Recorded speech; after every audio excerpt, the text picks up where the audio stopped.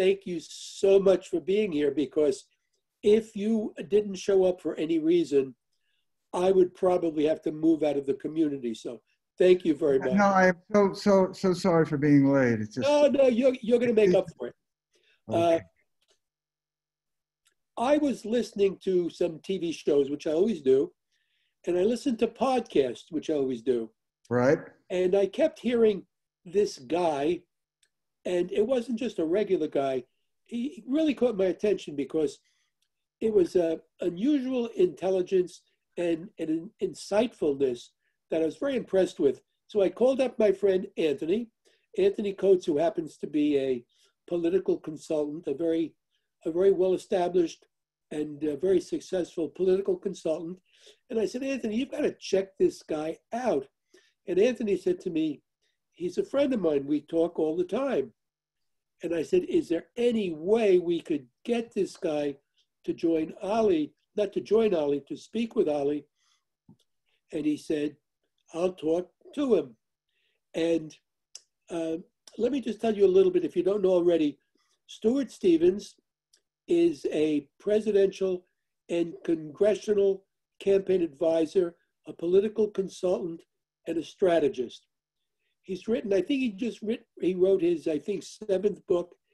The title of the book, and you can figure it out for yourself, it's called It Was All a Lie.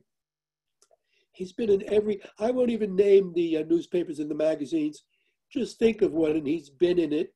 He's also involved in writing for television shows, Northern Exposure, Commander-in-Chief, K Street, and he's been the strategist for names that you might recognize: Romney, McCain, Dole, Bush. And with that, I'm going to be quiet. He's going to tell us stuff. I'm sure you're going to find him as fascinating as I do and did. And then we can probably do questions and answers. Well, look, it's great to be here. Is there a particular series of questions or directions that you would like me to go in? Because I can talk all day. I want to make sure I address what you're most interested in. Well, I would suggest, why don't you talk a little bit about what's in your book, and talk a little bit about your political background and what you see is happening in the country and in American politics. Great. I just wanted to make sure that's what I thought would be best. Well, first of all, it's great to be here. I apologize for being late, but we had in our little Lincoln Project group, we had someone who tested positive for COVID, and we had to throw in this emergency testing, and so that was what delayed me. This is an odd moment in my life. Just to give you a little background on myself, I grew up in Mississippi. I'm actually a 7th generation Mississippian.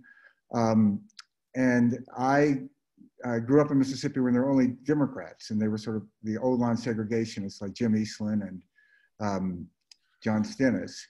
I got involved in Republican politics because there was a young congressman who was the first Republican elected from Mississippi since Reconstruction. It was sort of an alternative to those old line segregationists. I was a page in his office, and then I worked for him, a guy named Thad Cochran. I ended up getting involved in, I was always interested in sort of 3 things: politics, film, and writing. And I've been lucky enough, and most of it is luck, to be able to pursue each of those professionally. And I fell into the category of working in campaigns, making television commercials. And I could do it at a time sort of like labor migrant work, where no one would pay me to write or anything, but I could go work in campaigns. And I just continued it. Eventually I got where I could get published, but I found that I liked doing the campaigns. It was very different than politics. And it was something I did for decades. You know, the secret to success in political consulting is to work for people who are going to win anyway, and just not screw it up. And I realized that pretty early, and I was lucky enough to work for really good candidates, I thought. I worked in 5 presidential races.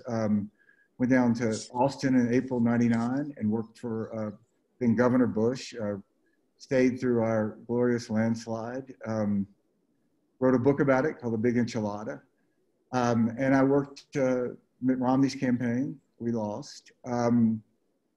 And after that, I wrote a book about spending a whole fall football season with my father, who was in '95 going to these college football games, called The Last Season. And I really didn't think I'd ever get involved in another presidential race. But then in 2016, Trump ran and won. A lot of people were wrong about Donald Trump in 2016, but it's hard to find anybody who was more wrong than me. I didn't think he'd win the primary. I didn't think he'd win the general. And after he won, I went through a period of sort of saying to myself, well, you know, like a lot of my friends, he's not really a Republican. But I don't really see how you can sustain that. He is the Republican Party. I mean, the Republican Party is the party that endorsed Roy Moore and attacked John Bolton. So I started asking myself, how did this happen? And that's really what led me to the quest to write this book, It Was All a Lie. It was a very personal quest. In that sort of sense, your high school English teacher told you that if you couldn't write something, you really didn't understand it. So I did it trying to understand it.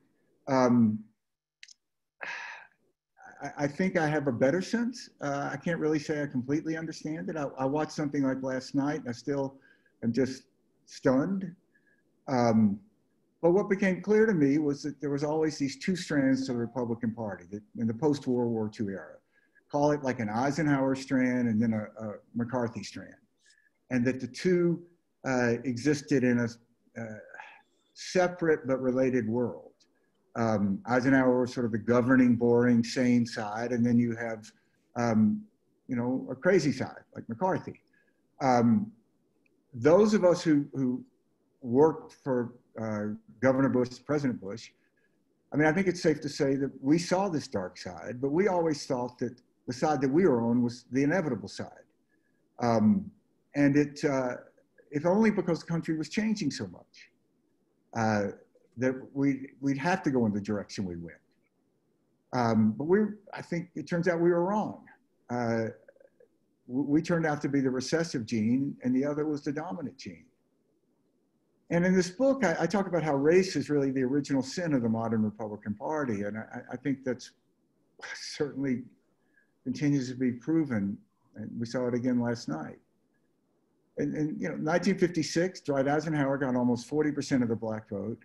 Then it dropped to 7% for Goldwater in 1964. And you could have made a case, I probably would have if I hadn't been like 6 years old at the time, that African Americans would drift back to the party in some numbers because of shared values of faith, entrepreneurship, patriotism, personal freedom, but it just never happened. Goldwater got 7%. Trump got maybe 7.5% to 8%. So at that rate, Republicans would be doing better with African Americans, about 30-70. And I think what the party became increasingly a white party. And in the Bush era, we acknowledged this as a huge failure. I mean, we talked about being a big tent. Ken Mehlman, who was chairman of the Republican Party, went before the NAACP in 2005 and apologized for the Southern strategy. And after Romney lost, we went through this process of a so-called autopsy of trying to analyze why it was we'd only won the popular vote once since 1988 in the 2004 race with George Bush. And the answers were pretty simple. We had to appeal to younger voters, appeal to more non-white voters, appeal to more women, particularly single women. And that was presented not only as a political necessity, but a moral mandate. That if you're going to earn the right to govern in this big, growing, cacophonous, loud, contradictory country, you needed to reflect that more. And then Trump came along and we just kind of threw it out the window. It was almost like an audible sigh of relief, like, thank God we can win without having to pretend we care about this stuff. And now the party has settled into a very comfortable white grievance. I mean, last night I thought was one of the darkest moments in modern American political history. We had a president of the United States who was calling out to these thugs, racist thugs, the Proud Boys, you know, to stand by. We've never seen anything like this. So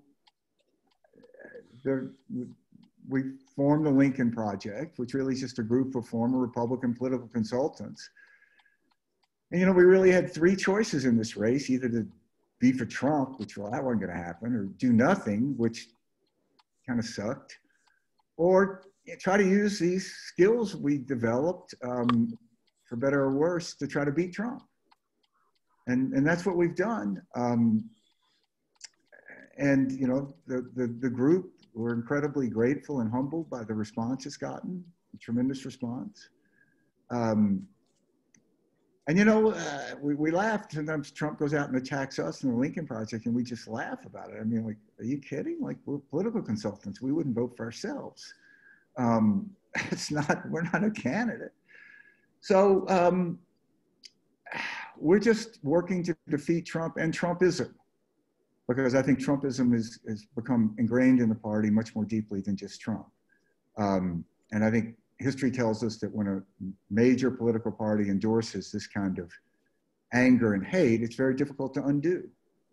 And I think it's going to take a long time, and we intend to be around for a long time trying to help that. So that's sort of where I am now and how I got here. And love to answer any questions. Stuart, I have one question in the chat. Why are so many Republicans supporting Trump no matter what he says or does? Man, I ask myself that question only about 10 times every hour. You know, the answer is probably that there's not one answer. It's probably a combination. Part of it is just sort of tribal, almost sports-like loyalty. I think part of it is there's some genuine feeling that Democrats would be much worse for the country, even with a flawed president like Trump. I think that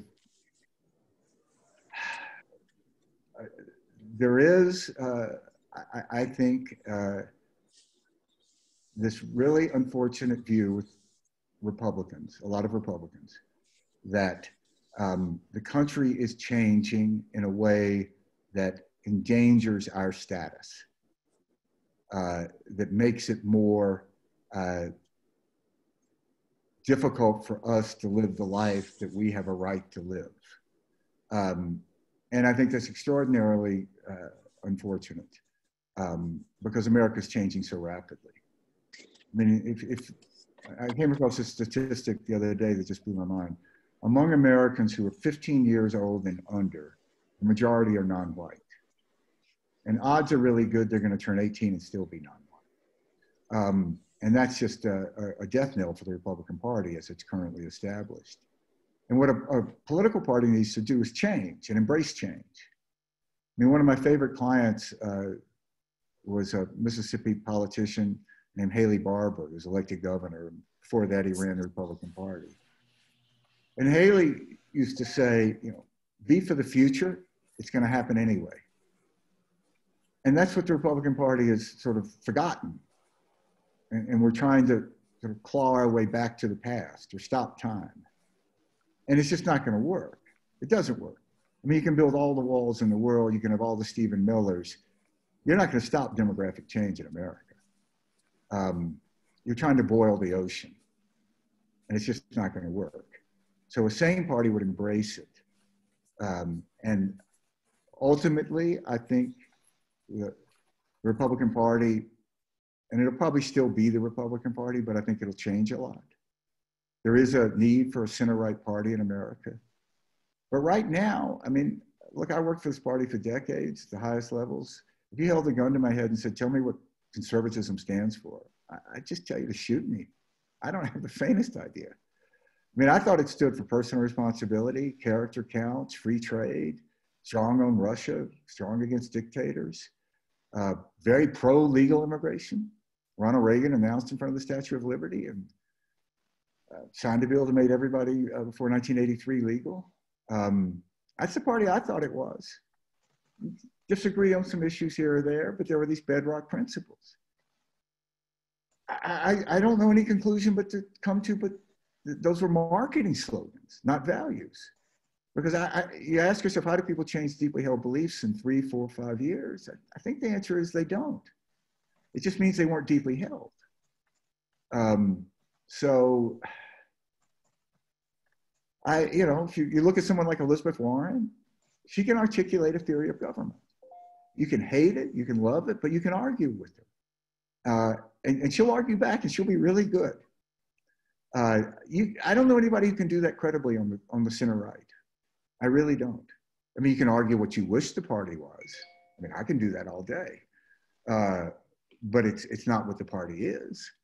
And I just, I know so many of these people, senators in particular, that I helped elect. I mean, they're good people. They move next door, they'd be great neighbors. And I don't get it. I don't get why they don't stand up to Trump.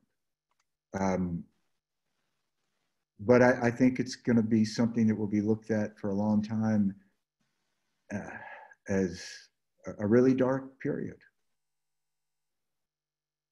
Great. John, did that answer your question? Yeah, I mean, just let me make a comment on it too. I mean, I have lately gotten the impression that a lot of the Republican politicians are really more interested in maintaining power and staying in office than doing what is right for our country, no matter what is going on. And Yep. That disturbs me. I mean, there's so many issues that have come up where it was clear and obvious, what was the right thing to do. But if Trump said, no, I'm opposing that, they would go along with it. I agree, John. I agree. I say the Republican Party doesn't really exist as a political party now. It exists as a cartel. Its purpose is to defeat Democrats. To no purpose. No articulable, organized political thought with coherence. I mean, nobody asked OPEC what's its greater good. It's like they sell oil. I mean, and so I really think that's what's happened with Republicans. And what amazes me, John, you talk to these people, and since Trump emerged, I have yet to talk to one elected Republican who will tell me that Donald Trump is qualified to be president. Not one. I mean, probably they're out there, the Jim Jordans of the world. I just don't know these people. I didn't work that side of the street. But I mean, you take Nikki Haley of South Carolina, someone I once, looked to as possible future of the party. She stood there when she endorsed Marco Rubio in the South Carolina primary in 2016 and said, we can't have a president who instantly can't denounce the KKK. We can't have that. And now she's for Donald Trump. And, Donald Trump is out there calling out the Proud Boys last night. I don't get it. One of the most disturbing books I read when I wrote this book, and the best thing about writing the book was sort of an excuse to read other books, was the memoirs of this German-Prussian politician, Franz von Papen, who really more than anybody else was responsible for ushering Adolf Hitler into power and acceptance by the aristocracy. And even in 1953, when he wrote this memoir, and I'd urge everybody to read this thing. You can get it on Kindle, believe it or not. I have no idea why, but you can. He is still trying to justify Hitler in 1953, saying, you don't understand, we were facing the Bolsheviks. And if we hadn't had Hitler, Germany would have become Bolshevik. We were Prussian aristocrats. We couldn't relate to the working class and what they were going through. Hitler could. We needed him to come in and to be able to rally people to stop them from becoming communist. I mean, that's 1953. And it's not to say that what's going to happen in America is we're not Germany. We have stronger institutions. We're not going to end in a world war. But it's that same mentality that somehow smart people justify doing something they know is wrong for supposed greater good. But I actually think it's just self-interest. I think it's exactly what you said, John. I think it's just power. Power to no purpose. And I don't get it. You know, say what you will about most politicians, they have pretty big egos. Which, I mean, that doesn't bother me. I mean, so do great musicians, athletes, God knows writers do. But I don't understand why they don't grasp how they're going to be remembered. And I don't mean 20 years from now. I mean 2 years from now, probably, a year from now, maybe half a year from now. So what if you lose a primary? I mean, who would you rather be? You'd rather be the person that was a segregationist until 1968, 69? Or a Mississippi or Alabama politician who stood up and even if you lost your seat, came out against segregation? I don't get it. All right, Stuart, we have about 12 questions and some hands up. So I'm just get moving here. Joel Ryder, you want to unmute yourself, Joel? Yes, hi. Go ahead and ask your question. As I said, I'm a Trump-hating Republican. I didn't sleep half the night last night. I was so upset. I'm about to leave the party, and I guess my question to you, is there any hope for the Republican Party? Where are the Reagan Republicans? I'm really at my wit's end. I don't think I'll ever become a Democrat, probably an independent, but I don't know really what to do at this point. It's just so sad. I was just so sad last night. Listen, I feel like I'm watching a friend drink themselves to death. You know, it's incredibly sad. I think everybody's got to find their own path in this. You know, someone like Michael Steele, who used to be chairman of the party. Michael's view on this, look, I've been a Republican 40 years. I am African-American. It hasn't been the easiest thing. I'm not going to let Donald Trump run me out of this party. I'm going to run Donald Trump out of the party. I really admire that. Personally, I'm not there. To me, when we talk about there being, you know, why isn't there a third party in America? To me, there really are three parties. There's a Republican Party, and then there's two parties inside the Democratic Party. You know, sort of an AOC, Sanders wing, and then call it a Biden wing.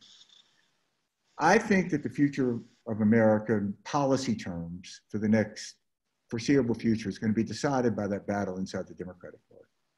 I mean, if you take like national health insurance, I mean, in 10, 20 years, are we really going to be the only Western country that doesn't have national health insurance? How do you imagine? And what that's going to be is going to be decided by that battle inside the Democratic Party. I mean, we've seen Republicans just say no. And to me, the bleak view of this, but I think it may be the right view, is what happens to the Republican Party in California. So, I mean, it wasn't long ago, the Republican Party was in California. That was the beating heart of the Republican Party. It was our electoral citadel. And now we're in third place, not second, third. And, you know, even more troubling, there's really not any large public policy issues that Republicans really play a role in. I fear that's what's going to happen. To me, it's kind of like the subprime mortgage crisis. You know, I mean, it's easier to predict how it ends and how long it takes. Maybe, you know, Trump could win. God forbid. You know, it's hard to beat an incumbent president. If he wins, I really fear for our country. Truthfully, nothing like I've ever seen in my life. It's just unbelievable.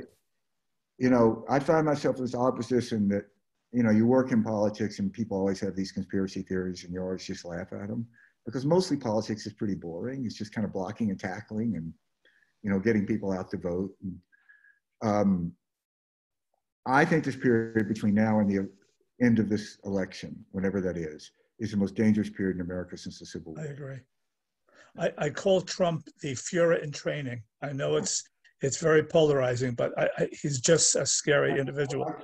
I think you're exactly right. And further evidence is the fact that the party didn't even have a platform. It just had basically a Fuhrer oath.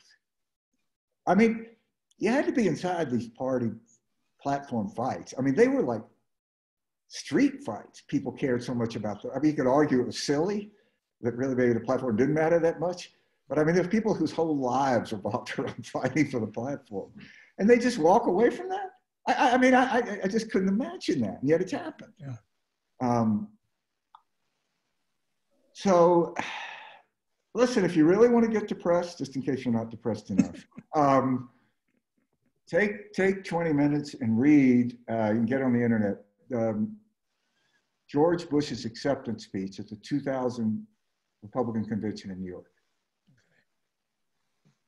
Written by a guy who's now a columnist for the Washington Post, Michael Gerson, who's a beautiful writer. You read that, and it reads like a document from a lost civilization. I mean, it's all about humility, service, compassion, a duty to serve, helping others. I mean, that message couldn't win 10% in the Republican primary today. It's astounding. And to what we saw last night, it's just, I don't think, it's always hard when you're in the middle of a moment to really understand the moment. But I don't think that we've ever seen a collapse of a major political party in American history as we've seen the collapse of the Republican Party.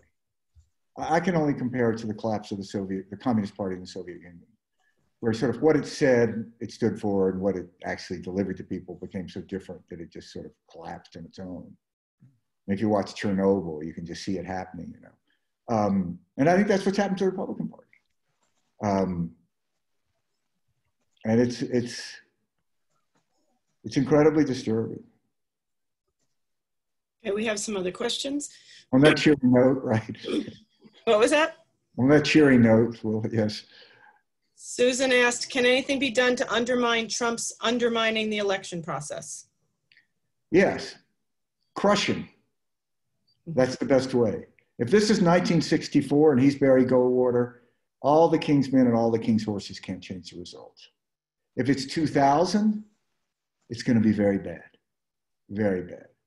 I mean, I worked for Bush in 2000 and went through that whole horrible recount period. And one thing you can say is both of those men, Bush and Gore, were prepared to lose and respected the process. I mean, when the Supreme Court decision came down, Al Gore told his staff, don't trash the Supreme Court. Because he knew there was something bigger at stake here than just him becoming president.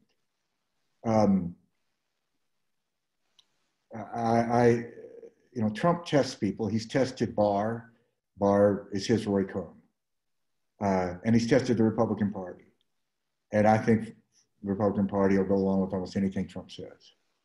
But you can't do it. Look, if we win Florida, Biden wins Florida, it's over. And Florida counts their votes as they come in. So we'll know Florida, unless it's super, super close. We'll know Florida by probably 11 at night.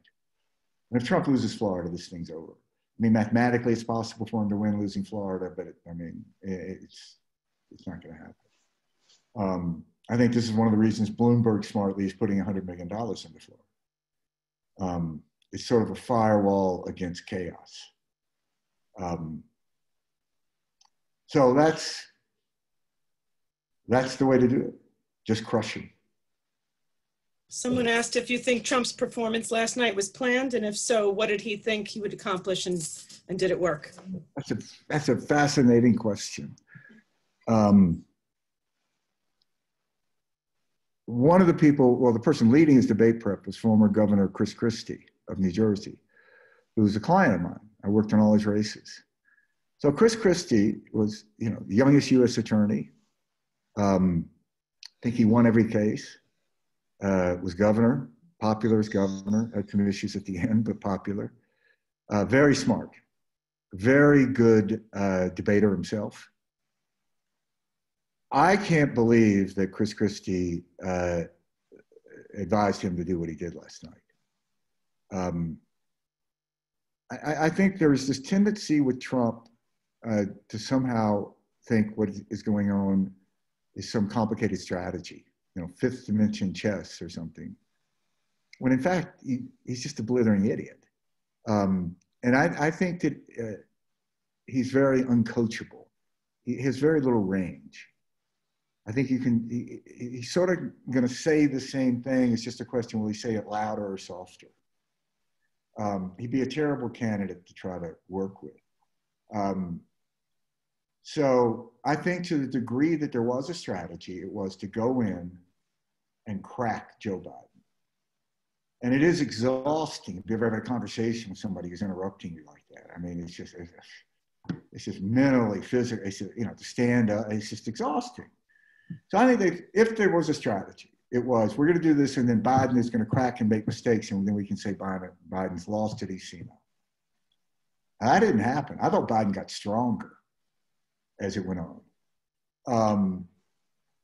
And, you know, if you remember that first Bush-Gore debate in 2000, you know, I was in the room with the Bush people and we could hear next door, we were at the Kennedy Library in Boston, the Gore people. And they thought they had won. Because Gore, if you read the debate, Gore did very well. But if you saw it, he had this sort of condescending attitude. Remember, he kept sighing too much. You know, they later said he'd had like a dozen Diet Cokes before he went on and was like all ramped up. You just didn't like the guy. And that cost him the debate. He lost that debate. And last night, when the thing started, and you know, there were a lot of people, you know, I was getting all these messages from friends and stuff like, you know, Biden's not fighting back. You know, Trump's going to kill him. And I was like, no, I think Trump's killing himself. I don't think you like this guy. I mean, this is a guy you wouldn't sit next to on a plane. And that matters a lot. And by the end, I think Trump was sweaty and, you know, as someone said in one of these focus groups to Frank Lundstedt, he looked like a crackhead. So I think probably, you know, let's let this settle out for a few days, but I think it's probably going to go down as the most devastating debate performance by a candidate in modern presidential debate history. Here's a question about Biden. I think, Bob Ober, if you want to ask it. Are you there, Bob? Yeah, you know, I thought that Biden's prep was not good. What do you think? And I would have answered several questions and particularly comments from Trump much differently. For example, when he said, you know, you're not very smart. If I was Biden, I would have said, yeah, I may not be smart, but I didn't have to have somebody take the SATs for me to get into college. And when he talked about the forest burning in California and it was Newsom's responsibility, I would have said, yeah, except 57% of the forest in California is federal land, and that makes the National Forest Service and you responsible on your watch. He didn't say anything like that. I know, those would have been great answers. Look, you know, when you do these debate preps, and I've done a lot of them, it's kind of like you stand on the field, kind of like a coach's call to play, and then the whole thing kind of goes. It's like, guys, please. But at the end, you know, it's the totality of it. And I think that what you came across was Biden never made a big mistake. And I think he had some moments that were straight from the heart. I thought a couple of his best moments was when he talked about his son, both defending Bo, who's now dead, and Hunter, who's had a lot of problems. I think that resonated with you know, every parent in America. And across the Midwest and West Virginia, New Hampshire, where they've had these opiate crises, there's not a family there that hadn't been touched by it. And I thought he had a great moment when he talked about the suburbs. I think this is a fundamental miscalculation of Trump, the way he sees, you know, when he talks about suburban housewives and being afraid of, you know, basically Black people moving into the suburbs. You know, I know a lot of women like you live in the suburbs. I don't know any that like to call themselves suburban housewives.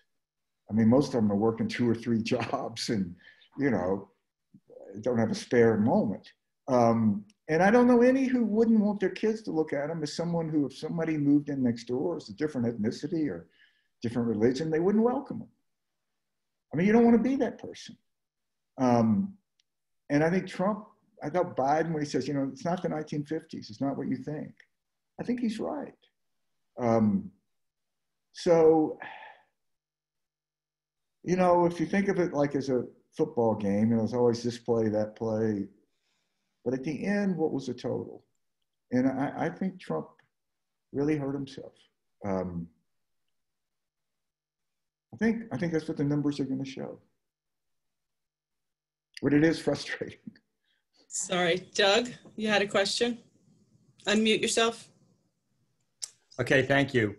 You know, today there's a headline in the New York Times, the headline, and it says that the debate showed that the biggest threat to the election is Trump himself. Mm-hmm. And in another article, it takes a look at voter suppression, and it says that the article said that the Bush-Gore vote count in Florida in 2000 is the beginning of modern day voter suppression, because they talked about how Republican demonstrators and then ultimately the Supreme Court prevented a recount. But my question is the Lincoln Project focusing on defeating election fraud? I know you guys are doing wonderful work. I'm a fan of Steve Schmidt. Probably you know him. I think you guys are doing great work. I'm wondering if you're working on defeating election fraud. Yes is the answer. We have a whole group directed at that, including a couple of people who we brought in, they volunteered, who have worked extensively in Eastern Europe, which is very useful, because Trump's model here is Belarus. It's, you know, what tried to happen in the Ukraine. It's Hungary. It's Putin. That's the model. So yes, you know, we have this streaming television now. We have a show 3 days a week. We're going to go to 5 days at noon and at night. And particularly the noon show is really focused on voter education, because a lot of this is educating people about how to avoid their vote not counting, be it just in the simple process of so-called naked ballots with mail-in ballots, how your ballot has to be inside another envelope, knowing where to register, when to vote. There's a huge informational process here. So we're doing everything we can on that. On a reassuring note, Republicans are out there talking about how they have thousands of lawyers and they're preparing to fight this. And you don't hear as much from the Democrats. I think that's deliberate on both sides. I think the Democrats have this army of lawyers. I know they do. They don't talk about it because to talk about it is to say that this is what the election is going to be decided by. And first of all, no one's going to vote for you for that reason, so it kind of gets in the way of your message. Trump has a larger purpose. He wants to delegitimize an election that he thinks he's going to lose, because he wants to be able to spend the rest of his life hanging out at Mar-a-Lago saying he lost a crooked election. He'll never admit that this was a legitimate election, which of course, for a president of the United States to do that is extraordinarily destructive for democracy itself. Extraordinarily. And it's shameful. And it's shameful that Republicans allow it to happen. It's what Putin wants. Putin wants to believe that democracy in the West doesn't really exist, that it's crooked. That hasn't changed since, you know, the Soviet Union days. I think voter suppression is very real. I'll give you an example. In 2016, Trump won Wisconsin by just under 1%. 2012, Romney lost Wisconsin by 7 points, not particularly close. But here's the deal. Mitt Romney got more votes than Donald Trump. So what was the difference? The difference was 40 to 50,000 votes in the greater Milwaukee area that didn't show up, who largely would have gone for Hillary Clinton. Part of that was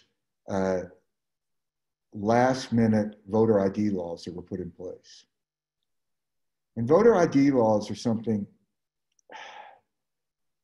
to most of us just seem logical. Because let's be honest, most of us live in a world in which people have IDs, and it's not a big deal.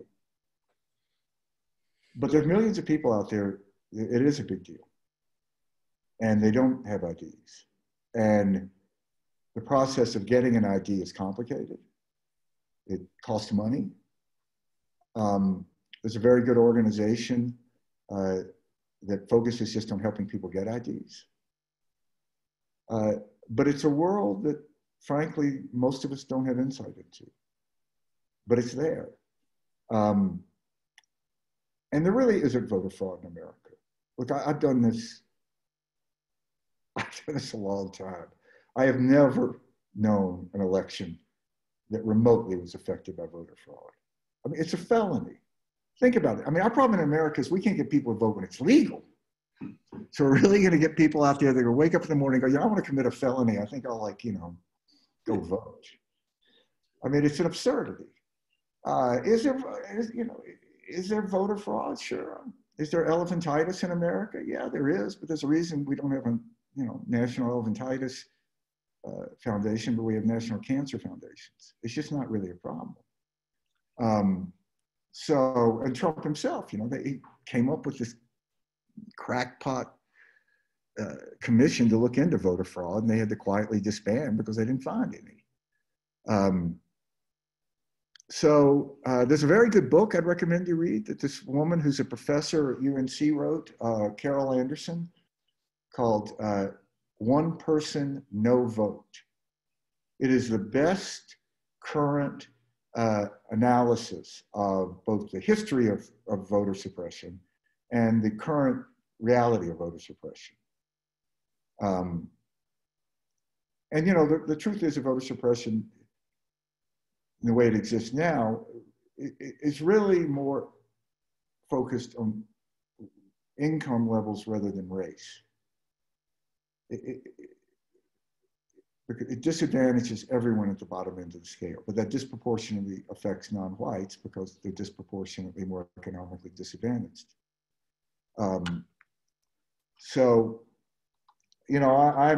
There's a lot of problems in life that money can't solve, but I think it's disgraceful that we don't spend more money on our elections. I mean, if I ruled the world, I would spend a lot of money, federal money, on elections. We shouldn't leave it to states. And states don't have elections equally within the state because so many of it's run by volunteers. And I think we're headed for potential real problem this November. Disproportionately, the number of volunteers are people who are 65 and older. And the risk to people 65 and older for COVID is exponentially greater. And they're going to volunteer to go be poll watchers and to run these states. We have an effort where we're recruiting people actively to volunteer to work in their polls. Most places where wealthy people live, you don't wait in line to vote. It's not true in poorer areas. And we could fix that, and we ought to fix it. And, 2018, you saw people willing to stand in line for hours and hours and hours. And you've seen it in special elections, like in these primaries, So we shouldn't make it that hard. It's an issue. Okay, Stuart, I have a lot of other questions. Would it be possible to cut Trump's microphone if there are future Biden debates? This would be just when Biden speaks. Yeah, the Commission on Presidential Debates just issued a statement saying that they were looking at changes. And I would be shocked if that wasn't one of the changes. Okay. Yes. And do you see Biden beating Trump? Do you see Trump protesting the election if he loses, bringing it before the Supreme Court, or inciting his supporters to take it to the streets? I see 2 out of 3. I think Trump is going to lose. I think the odds of it being a big defeat are much, much greater than a small victory. I don't think this will end up, I don't think it's going to be close personally. So I don't think it'll end up in front of the Supreme Court. I think, yes, he will urge his people out. Yes. And I think there'll be violence. Yes. I don't think it'll be determinative.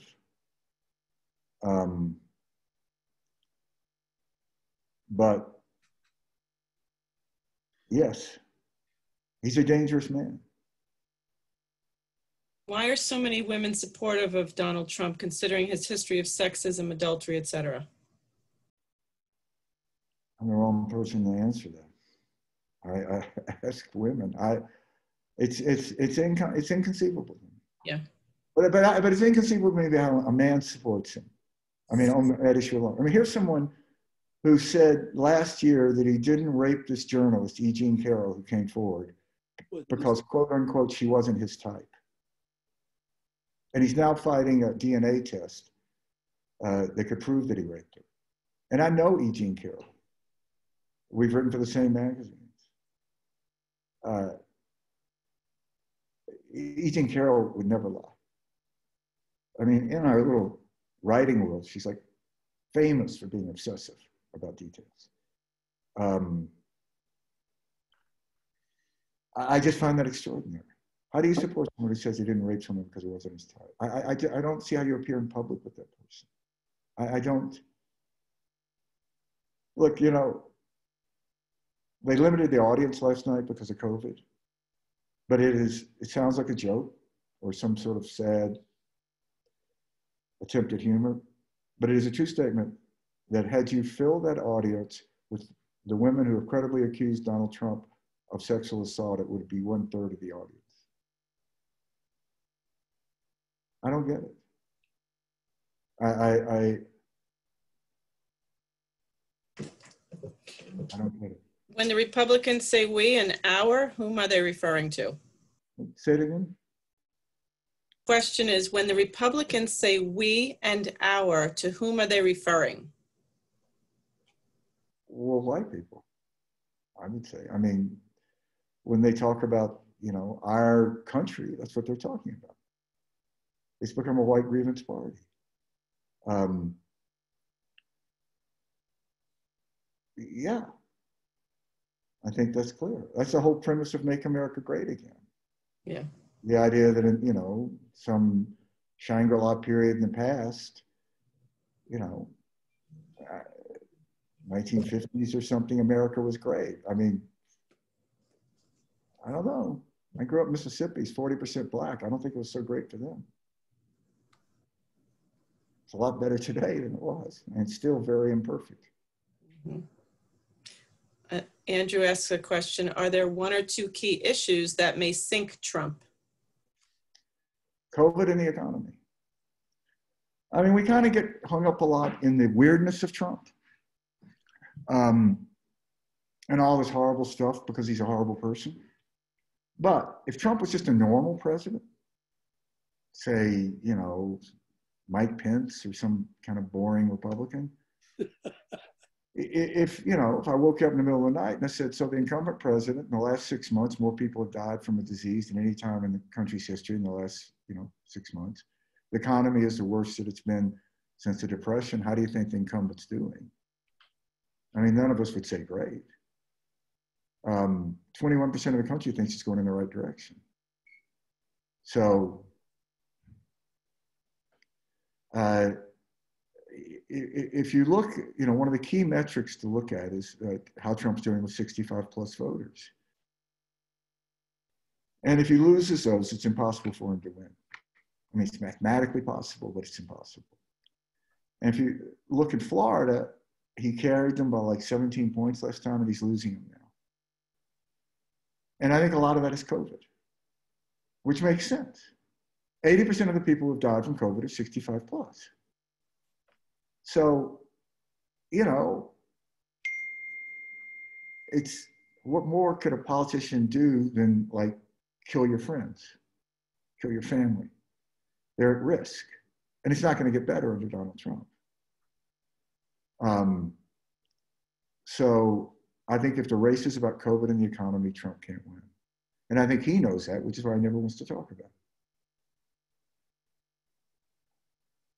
it. Bruce had a question. If a primary reason for Republican support is the SCOTUS, once that is secured, might some defect?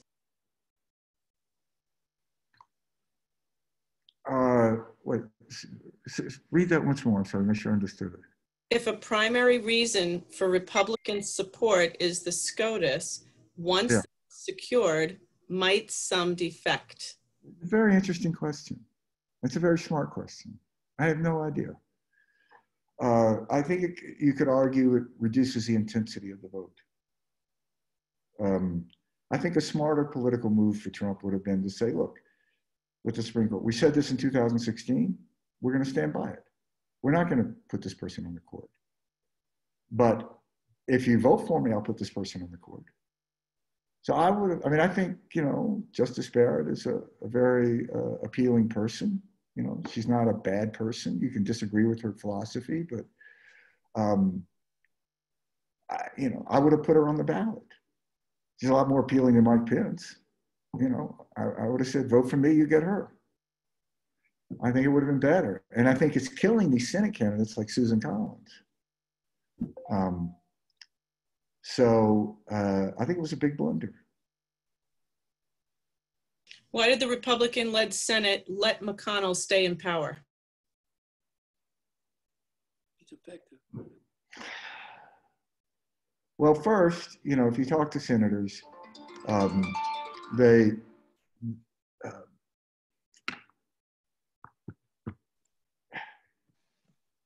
in the running, you know, basically, if you're a Republican senator, McConnell kind of runs your life, tells you when to be at work and stuff.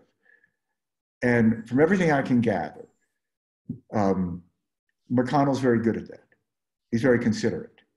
He doesn't have votes at terrible times. If you can't make a vote because of some commitment, family, otherwise, from what I understand, that's okay. You know, we get it. He, in that sense, in that little subculture, he's well liked. He's kind of like a good boss. If you don't go with him on an issue, he doesn't hold grudges because he knows that that's not going to be, okay, I'll get you next time.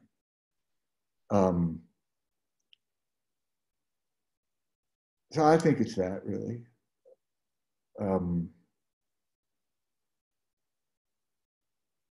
Probably more, yeah. There's another side of McConnell we don't see, and I think he's good with the people in that bubble. Leah has a question. What are your feelings on the Republican Party not having a platform for the 2020 election? Unimaginable. It just, I mean, it's this thing people say, and it's right. You know, Trump kind of says the things you think, but he says them out loud. It's the same thing. Like, I would have believed that the party would have a platform, but not really believe it. And it would really be whatever Trump said. But instead of maintaining that fiction, they go, well, no, hell, we'll just say it's whatever Trump says. I mean, it's like, almost like a Saturday Night Live sketch.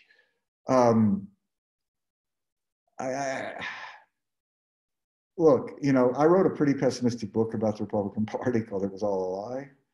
I finished it about a year ago. It turns out I was over-optimistic. Listen, when this whole thing happened to the Supreme Court, you know, I looked at what Lindsey Graham had said, and I said, look, Lindsey can't eat that. He can't eat that. A couple of friends I said that to, they just laughed at me. They go, you're still that naive. And they were right. I mean, the guy didn't slow down. It's like, nope. I mean, at least there's no pretending. Karen says we are. Can I reshape that if you don't mind? In lieu, I was almost I was almost hoping you wouldn't make a prediction about the election because I have this old wives' tale you don't say out loud what you really hope will happen. Karen, if it's any comfort to you, I'm usually wrong. So, Oh, no, that's none at all. But what I wanted to ask was, in view of how very divisive the political climate has become, I don't talk to certain neighbors. We have issues within our family. Yep. If, please God, what you predicted comes to term, how do you see the Republicans and the Democrats ever really finding any common ground to kind of preserve the union? I don't know how else to put it. Yeah, no, it's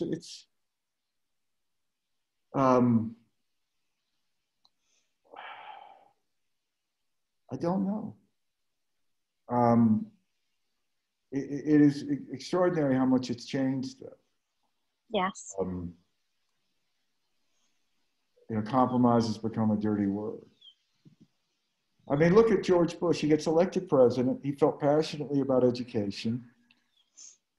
His first big piece of legislation was No Child Left Behind. Go Google a picture of him signing No Child Left Behind and Ted Kennedy standing over his right shoulder. I mean, today that would be submitted like a war crime evidence. Right. I don't know.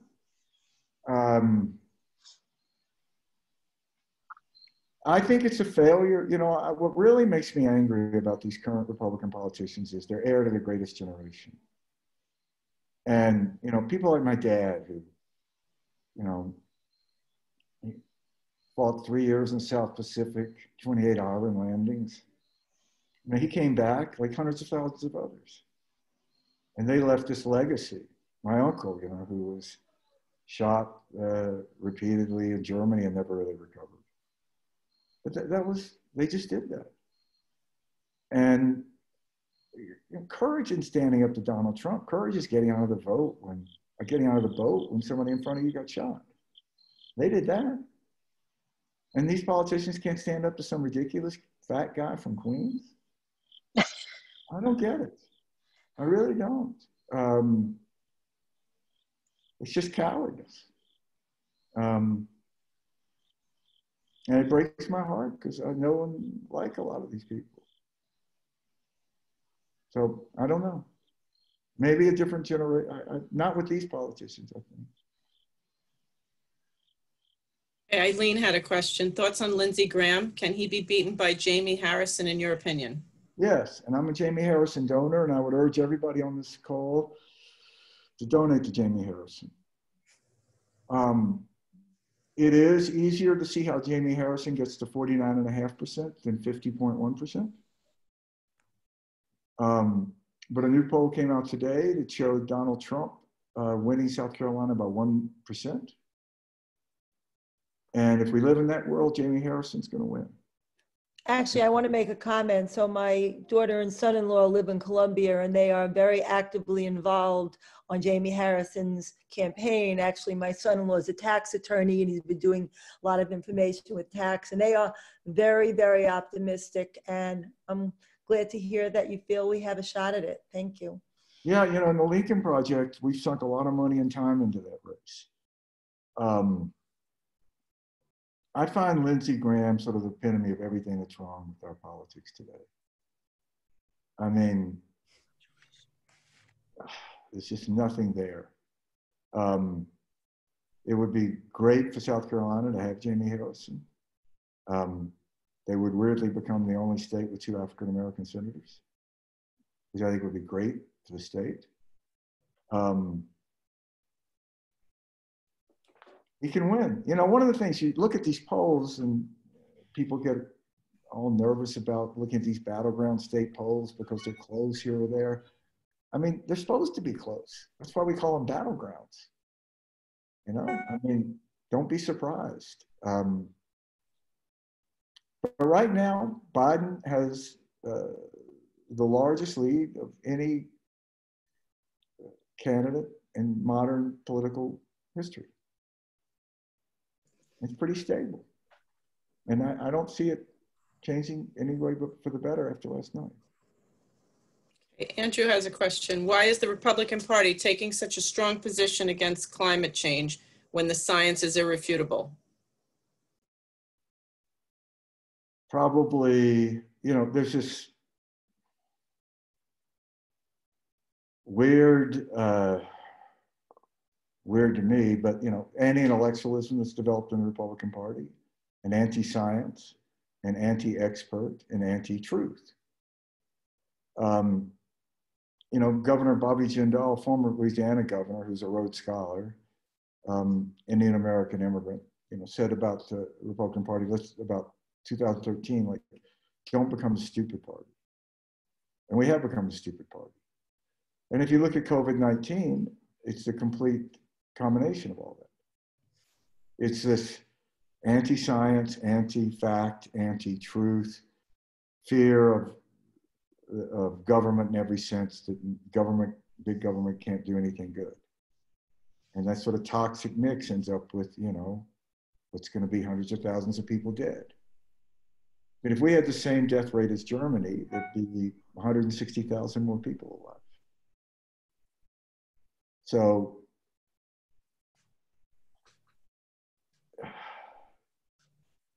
you know, you see this in Republicans saying that, you know, college has become this place that students go to get indoctrinated into socialism.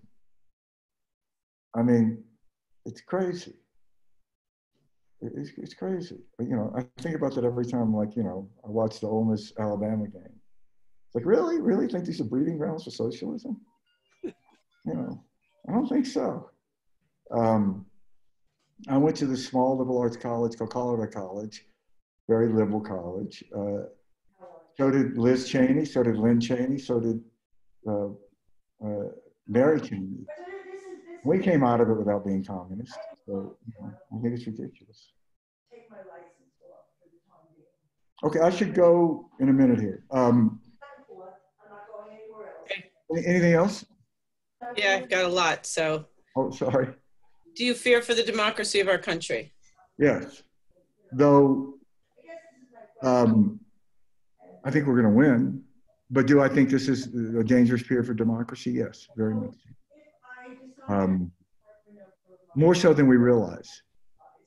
Because it's hard to grasp the degree to which Trump will go to. I mean, I think, and I say this not joking, if you said to Donald Trump, you can be reelected president, but you'll be the last president, he would say, what's the catch? So yeah, I fear, but I think we'll win. Any hope that his taxes will torpedo his chances for reelection? So one of the interesting things last night, Donald Trump definitively said he paid millions of dollars in taxes. I think I would be surprised. That's like a challenge to the New York Times to release those taxes. I would be surprised if those taxes, at least the front pages of it, don't come out. Yes, I think it will. If Biden wins, do you think some Republican senators will be more willing to work with the Democrats? Yeah, particularly if they see other Republican senators losing. So if Republicans lose the Senate and then you're a Republican up in 2022, you're going to be asking yourself, like, what did they do that, you know, resulted in them losing? And I think a lot of it will be hyper-partisanship. Biden has made it clear he's going to reach out to Republicans. So yeah, I think it would be. Yeah. Will any Republican leaders ever say out loud, what have I done? I don't know. Anthony asked a question here. Is it possible that our money-driven campaigns had brought us here? Is it possible that the failure of our generation is because we can no longer breed the Churchills and FDRs that can get us to where we need to be? You know, that's a fantastic question. It's something that I've been thinking about lately. Like, why is there something about our system that is just skewed to drawing weak people? You know, what you have to go through, the fundraising, the sort of bullshit you have to put up with. I've become a real radical on campaign finance. I would have federal funding for everybody, federal races. So yeah, I think it's a terrible problem. Someone mentioned, how does the Lincoln Project come up with such great ads so quickly? POTUS does something stupid. Oh, it's very liberating not to have a client, not to be working for a candidate. Because, you know, in a normal process in a campaign, you come up with an ad. First, you know, the candidate has to like it to prove it. Sometimes that involves like the candidate's spouse or other people. You have to worry about, you know, if you go out and you call, a campaign calls their opponent a liar in an ad, the candidate has to stand by that. Otherwise, it's like, well, I don't believe my own ads. So we don't have any of that. We get up in the morning, we decide what we want to do, we do it, and we get it out there. And, you know, we have these certain skills. We're not bad at this. But I think it's unfair to say, look at the Biden campaign, how come they haven't? I think they've had really good ads. They're working under different constraints and arguably with a different purpose. We can, if we push too far and it goes like a little too far, it's not going to blow back on Vice President Biden.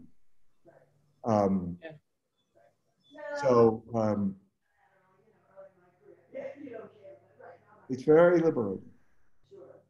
We just get up and do what we put it out there. And, you know, we made 2 ads last night during the debate. Mm-hmm. So, Alan has had his hand up for quite a while. Let's just let him unmute and ask you a quick question. I know you have to go. Alan, you want to unmute yourself?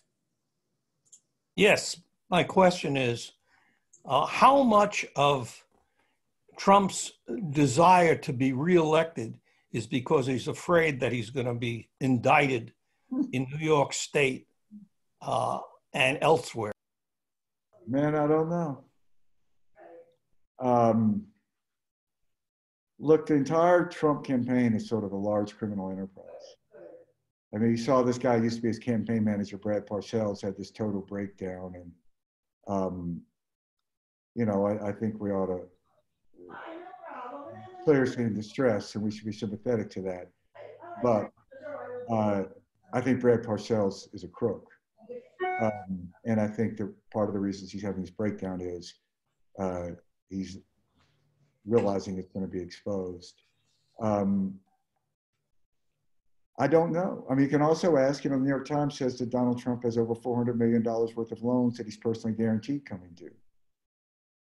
So I don't know.